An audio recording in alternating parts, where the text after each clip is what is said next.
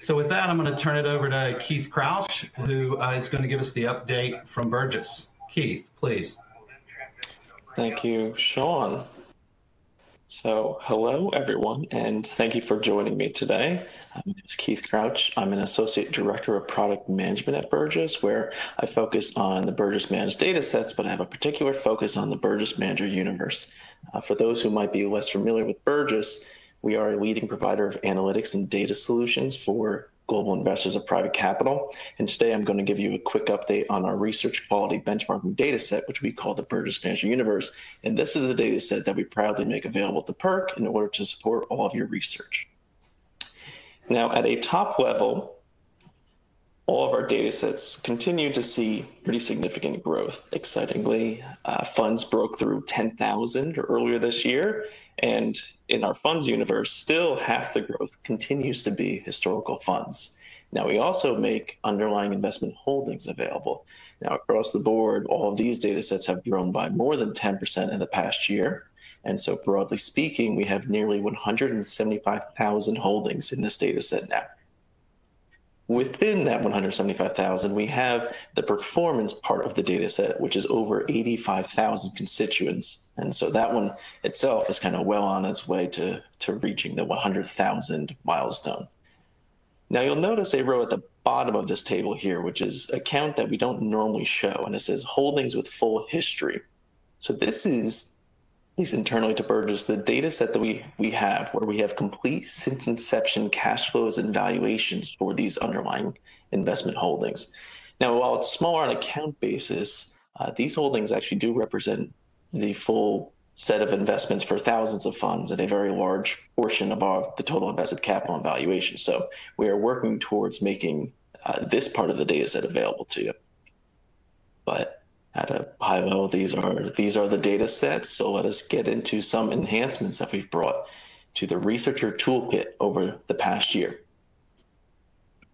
So as I referenced earlier, we exceeded 10,000 funds in the data set, but additionally, we added a new development attribute. So this is another way of grouping and thinking about kind of a geographic classification. And this is according to the MSCI classifications. So funds are assigned a value of developed, emerging, frontier.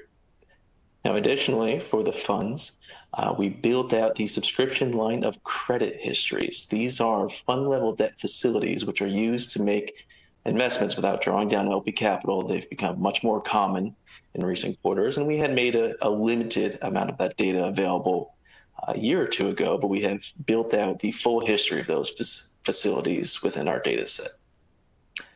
Additionally, we had some improvements in the holdings world. So we built out the initial investment date and exit date completeness, so that data set hadn't been 100% complete at the time. So now you can better understand both the holding periods of the underlying investment holdings, but even just things like the vintage of a holding and how it may compare to the fund vintage, or the fund's vintage, rather.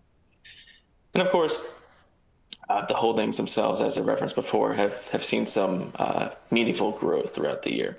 Now, the highlights I just walked through are really just a set of incremental improvements, and there really is going to be a lot coming in the near future that you can be excited about.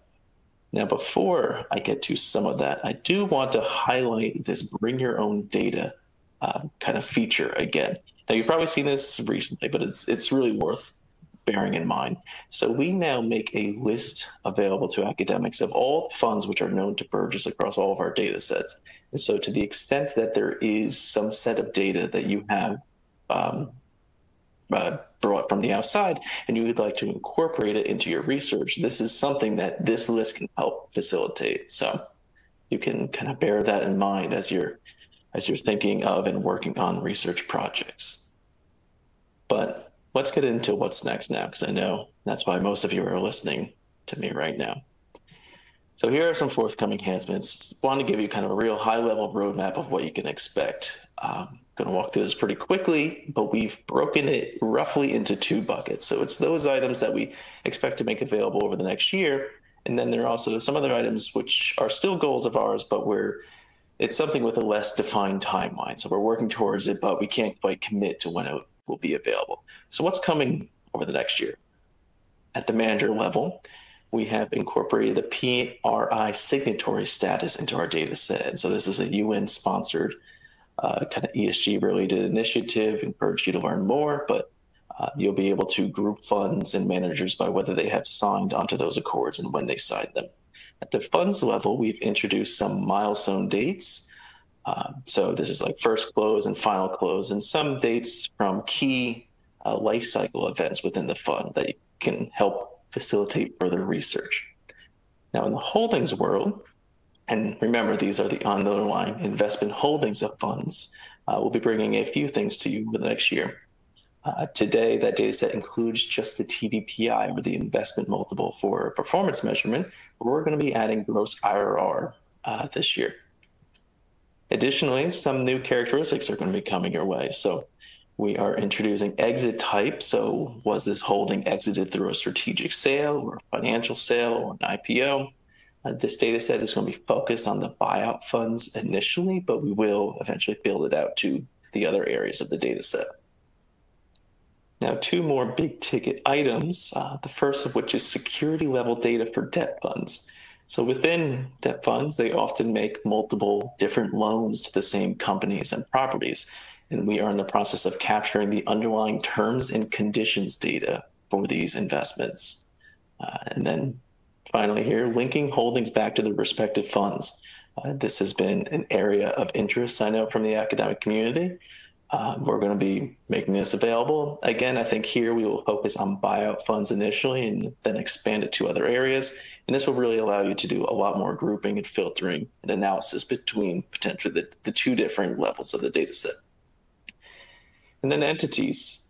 So this is a company, a property, and so on within our data set. So we'll be making property type available, multifamily, industrial. You can better understand real estate investments.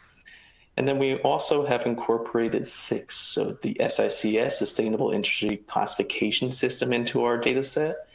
This is a SASB kind of backed classification scheme. Encourage you to learn more separately, but this will be coming into the Universe data set in the near future. And then finally, some basic fundamentals information. Be able to better understand, is this holding profitable? What is the size of it? What is potentially the leverage of it? And different aspects like that. So mindful of time, but let me at least quick touch upon. So what items are further out? So in the manager's world, we want to build some better profiles, headquarters, and potentially other fields. In the funds world, infrastructure really is an area of interest amongst both our clients and the academic community. So we're looking to revisit the classifications for those funds over the next year. And then holdings, so cash flow history. So as I referenced earlier in the presentation, this is something we are actively working towards providing.